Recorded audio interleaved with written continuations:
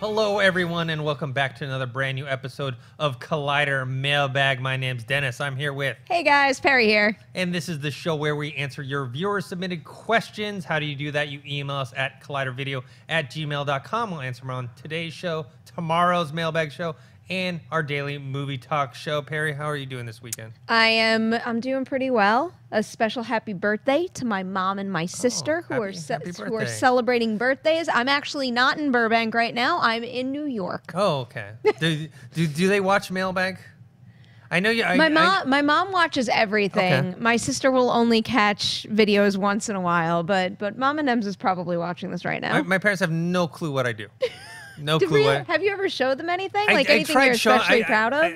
No, I mean, I showed them an interview, I think, with like either Duncan Jones or the Russo brothers once when they were in studio, and they still didn't really... What kind of movies do they like? I mean, they like all kinds, but, you know, they're not going to watch any indie films, and, you know... It's more like, what did they hear about other people talking about? I guess so. Well, that might be the difference. I do have a family that is very in tune with pop culture and, you know, doesn't see as many movies as I do, but they certainly do seek everything out that they can. Yeah. All right. Well, hopefully maybe one day my parents will find out what I actually do. To celebrate my sister's birthday, they all went and saw I, Tonya at an Alamo Drafthouse. Oh, okay. Yeah. Well, speaking of I, Tonya, I know. Our I'm always on point with my segues. Yeah, nice. So our first question comes to us from Harry Green, and he writes, "Hey, Collider crew, looking forward to another great day of movie talk. Hey, in biopics, can the actor sometimes overplay the character of the real-life person? I asked this after watching I, Tonya. In the end, you see the real-life Tonya Harding and soon realize she is no way as strong of a person as Margot Robbie. Obviously, she was the real deal in skating, but seeing her in those interviews, I found her to be very soft-spoken and not the angry person on screen as portrayed by Robbie." What do you think, Perri?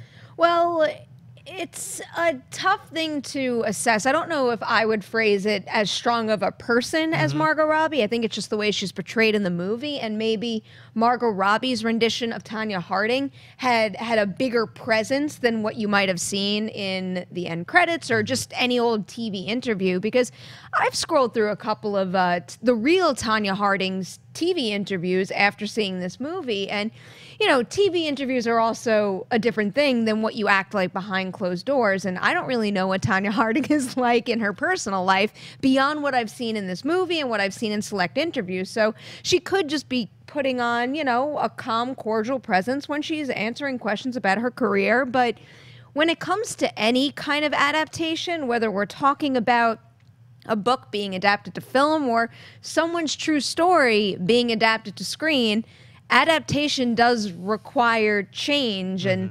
oftentimes it'll require change to make it a little more entertaining or cinematic. And, you know, I don't want to be the judge with whether or not changing someone's true story for the version that's shown on the big screen is right or wrong. I think that, you know, depending on the subject matter and everything, that, you know, it's a gray area that could be decided on one way or the other. But, you know, oftentimes when you're adapting something, no matter what the source material is, things are going to have to change a little. Yeah, I mean, there was a lot of criticism. These are two movies that I think are fantastic, which are Social Network. People say Mark Zuckerberg is not like that character. And Jobs, Steve Jobs, you know, the one with Michael Fassbender, they're saying that's not.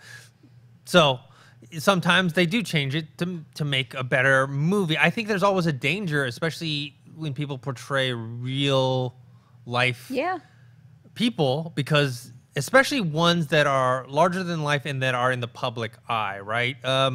So you have someone like Muhammad Ali that Will Smith portrayed. I mean, it's very hard to emulate someone that is so iconic and so like ingrained in people's minds. I think, you know, you have a danger of either doing an impression or doing a parody. I know that was a concern when James Franco did Tommy Wiseau in The Disaster Artist.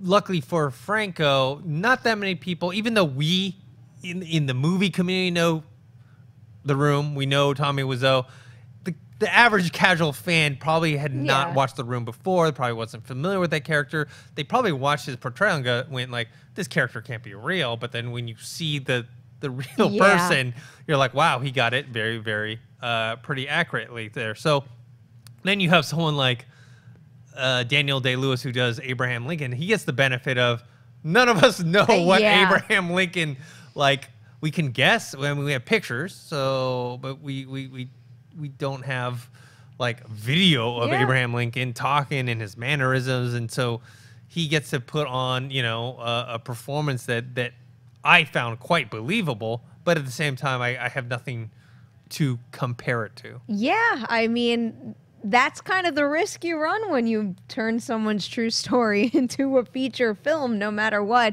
I actually used to run into the whole adaptation question a lot because when I had first started in this industry, I was very into young adult books because that's when the Hunger Game craze was really picking up steam. And I had been the only person who had read Hunger Games where I was working at the time. So I was kind of given all those books. And I had just interacted with so many hardcore Hunger Games fans, fans of other book franchises like that. And just the frustration that comes with, like, I'll never forget, and I think I might have brought it up on another show, because in the book, Katniss has an orange backpack, and in the movie, it didn't look quite as orange, and I'll just never forget the endless conversations about, like, that backpack wasn't orange enough, that person's hair color isn't right, Peeta's too short, Gil's too good looking, what's going on here? And yeah, so sometimes you got to change things in order to make an entertaining movie. Well, I heard, according to John Roca, the YA young adult franchise is dead now. Did you right? really? That's on Collider.com. If you want to check it out, there's an I mean, article. I plan on going and seeing A Wrinkle in Time in a couple of months, but I don't know about him. Yeah, he says It's a good piece, though, Yeah. and he really dug into the box office, and you know, I mean, it is a fair statement to make when you see diminishing returns on things like Divergent. I mean, even Hunger Games, to an extent, the second two films did not make as much money as the first two, and then of course, quality aside, this latest Maze Runner movie didn't make as much as the first two. Yeah. All right, moving on to the second question. We have Mark Brewington, and he writes, hey guys, if you had the opportunity to write or direct a DC, Marvel, or independent comic to adapt to movies, one not done yet, which would it be?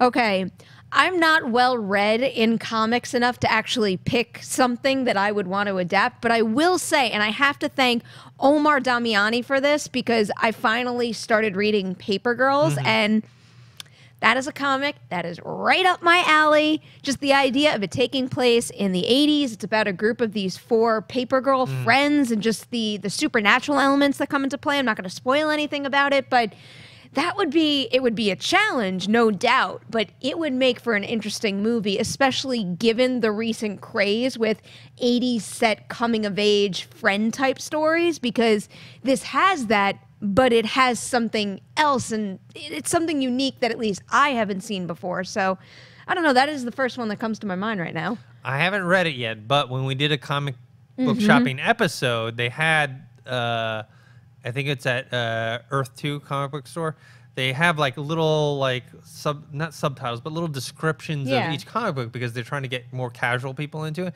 Under Paper Girls, it said, it's like Stranger Things, but better. That's what the description was. I've only read volume 1, so I'm not ready to go that far, but I am intrigued big time by what I've read so far. Okay. One comic book, and I mentioned this many times before, is Saga by Brian K. Vaughan. Which is funny, because this is also Brian K. Vaughan, and Saga came before, so having read Paper Girls and a little bit about what he's done, now I want to go read Saga too. It's great, though I do think it'd be better adapted as a TV series than a movie. It's like a rated R Romeo and Juliet meets Star Wars. It's like a sci-fi, but it's like kind of violent and perverted, and yeah, so it's weird. It's very strange. Definitely not for the mass audience. So I think it would have to be like on HBO or Stars. Would love to direct something like that. Every time I mention Paper Girls to someone, they always bring up Saga. So I got really excited when you just said that. Well, you should check that one out. I probably will. Now the next one, I'm kind of cheating because it is technically the character has been done many, many times, but this version has not. Is Superman Red Sun, which is an Elseworld story. So Superman, obviously, we've had tons of movies that they're going to keep making. The Red Sun storyline is like an alternate universe where he lands in a Ukrainian farm instead of Kansas, and he's raised in the Soviet Union, and what that entails, and how Lex Luthor is like viewed as this hero in the U.S., and he's supposed to be, you know, the guy that's going to stop Superman because they perceive Superman as this. But it actually, in the storyline, kind of shows that Superman in the Soviet Union is actually still a good person. You know, it's you know, but he's just perceived that way. And I learned all about Elseworlds from Schnepp while we Yeah. were doing comic book shopping, and a lot of those stories are really interesting. And given the fact that we already have established versions of those characters, I think it would be a bigger challenge to bring a story like that to the general Yes. movie-going public. But I mean, it sounds like a risk worth taking to me. Yeah, eventually. I mean, you know, it's written by Mark Millar, however you pronounce it. And he also wrote the original Old Man Logan, which, you know, I don't even know if they adapted. They took the spirit of Old Man Logan and funneled it into Logan, but it really is not the same storyline. One other thing I want to throw out there, if I was ever able to make my own DC or Marvel movie, I think I would be more interested in like the in-betweens, you know what I mean? Or from another perspective other than a super perspective, like just the average everyday person who happened to have seen the Battle of New York or something like that. And I know they tried that with that Vanessa Hudgens show that never really took off, but I just love the idea of either just the average person seeing what's going on and how they process everything, or even just the in-between battle moments where there's no gearing up for another battle. It's just, you know, it was like that Thor short we saw, you know, and that's, you know, it's a spoof version of that. But wait, what do they do when they're not fighting Well, stuff? you saw Vision was cooking. He's learning how to cook. Yeah. In Civil War, Captain America Civil that's War. true. I wouldn't mind a lengthier story like that. Obviously, it would have to have some sort of purpose, but I wouldn't mind a longer version of that. Okay.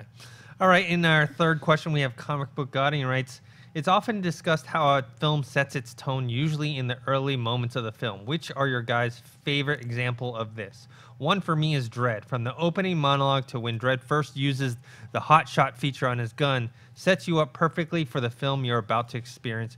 Thank you for taking my question, and have a great day. So the first thing that came to my mind, because it's fresh in my mind, is you've seen Hostiles, right? No. Oh, that is on my list. The opening scene of Hostiles is I'm excited. hands down one of the most brutal scenes I've ever seen, and it just immediately sucks you into that time period, that landscape, the situation that all the characters find themselves in. I mean, really, after that opening scene, that movie had me. It had my attention, and I was so curious to see what happens to Rosamund Pike's character more so than anything after that. So I'll definitely throw that one out there. I'm going to say my obvious, Jurassic Park. I'll never forget seeing that opening raptor scene for the first time and how much that scared me, and how much that scared me with barely seeing anything too.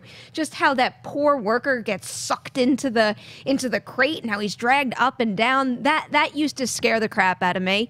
There's also Baby Driver. The opening of Baby Driver is an exceptional action sequence that immediately sets the tone for the entire movie, gives you a very clear taste of what they're going to be doing with the action paired with the music. And then another one that came to mind was Dazed and Confused, because the beginning of Dazed and Confused basically sets the story up for the entire movie and just the ongoing battle between the seniors and the freshmen. I love that movie. I definitely watched that movie a lot. Look, we've talked about opening sequences before, and I mentioned Inglourious Bastards, how that sets a tone. So I won't talk too much about that. But other ones are like The Untouchables. In one of the earlier sequences, you have the guy trying to shake down the bar, and the little girl in there, and he leaves the briefcase in there, and it blows up. It kind of sets a tone in terms of like, hey, look, anyone can die in this movie. We just killed off an innocent girl holding a briefcase and a bomb goes off. Well, we'll take out anyone. Another one is one of my favorite movies is Unforgiven. Seeing Clint Eastwood's character in the early beginning, he's like wrestling in the mud with pigs. He can't climb a horse properly. He can't shoot a gun like accurately. You're kind of set up like, oh, this is not Clint Eastwood from The Good, the Bad, the Ugly, Fistful of Dollars. It's not that Clint Eastwood. It's something completely different. Oh, I love a powerful opening that just sucks you right in right off the bat. Yeah. All right, and now we move on to our fourth question. Tristan writes, I was recently rewatching Captain America: The First Avenger, and I got to wondering if Red Skull would return in Avengers: Infinity War. Before being sucked up into the universe by the Tesseract in the First Avenger, the Red Skull stated, I have seen the future, Captain. there are no flags, referring to Cap's star-spangled uniform. Do you think this was a statement made of things to come now that Steve no longer wears the uniform and the possibility of the Red Skull returning to Infinity War?